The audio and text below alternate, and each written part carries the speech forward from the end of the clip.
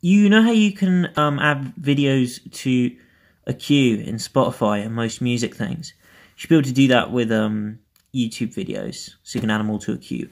Or even better, if we have one platform with like everything on it. Okay, that's a big step up, but that's a talk for another time.